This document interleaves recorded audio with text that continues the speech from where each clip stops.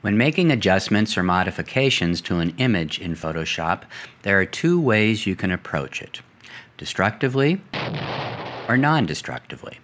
I think you can figure out which one is probably the best. Now, for some adjustments, you don't have a choice. You can only do it destructively. But for most adjustments, you do. So I'm going to show you both ways here, and then encourage you to use non-destructive methods if you can. So, what does destructive mean versus non-destructive? Well, it means that when you make a change, you are physically changing the pixels. And so that means that if you close the file and then reopen the file, those pixels have been permanently changed. You can't get back to where you were. So non-destructive obviously means you are not doing that, that you are really just filtering the pixels, say, to reflect the look you want them to have. But that you can modify those changes, undo those changes, go back to the photo as it originally was. So anytime you must do destructive editing, always make a copy of your file and work on the copy as opposed to the original. That way, if you change your mind and need to go back, then you have that as an option. So let me show you what this means very directly. So I'm going to show you destructive first. And so to destructively adjust my image, I'm going to go to the Image menu, pull down to Adjustments, and then I have all of these different choices for ways I can adjust my image. And so I'm just going to use a very obvious one, Hue Saturation. So I will choose that. And that will bring up a window that will allow me to make adjustments to my image. And so you see I can adjust this hue slider. Hue is a fancy word for color. I can adjust saturation. In other words, how intense is that color? If I have 0 saturation, there is no color. If I have 100%, then it is very intense color. Lightness, you know what that is. Now, I usually don't use this slider here. There are better tools for adjusting lightness and darkness. But if I slide this hue slider around, you'll see that it will start to rather dramatically change the image. So let's say I end up somewhere around there. Now saturation, if I take the saturation down, it makes it less intense, all the way down to grayscale. If I pull it all the way up, then I can make this thing pretty much insane. So let's say I end up like around there.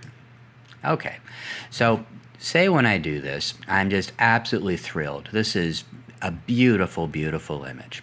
So I'm going to click OK.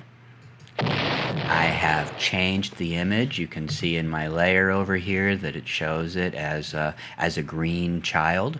And I'm just so thrilled. I can't believe the quality of the work I've done here. Pure genius. Yeah. So anyway, I wrap up my day. Time for me to get out of the office and head on home.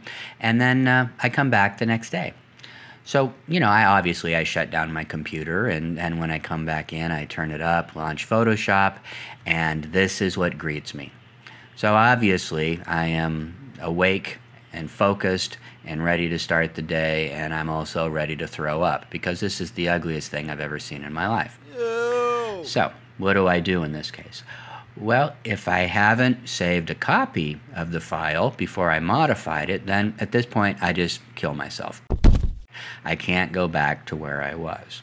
And so that is the downside of destructive editing, is you permanently change the image, and unless you have a copy, you can't go back.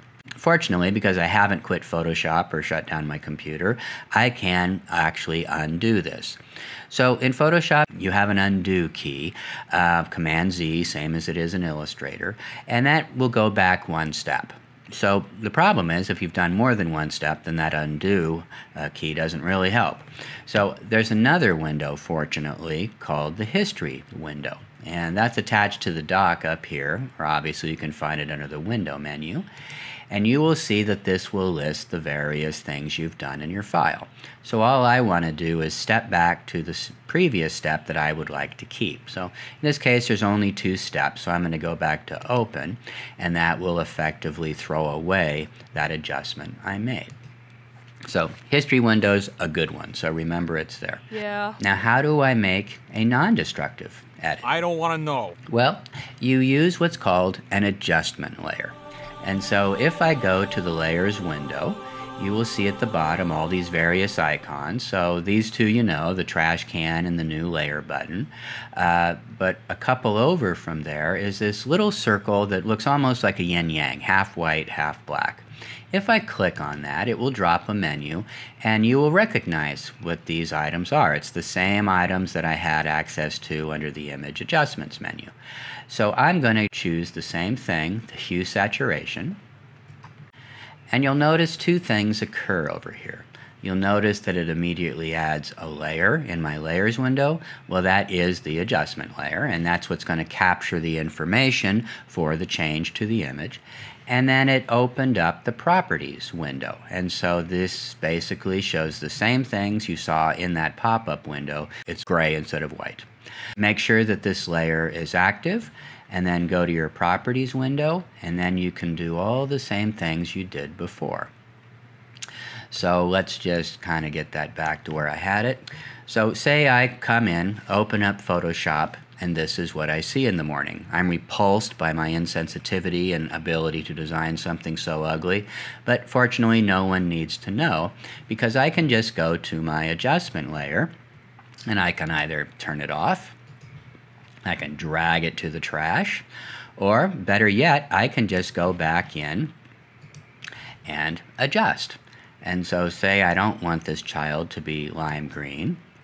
What I really meant to do was make him purple, which I think is a much better choice. Totally, and maybe for just sure. not quite so bright.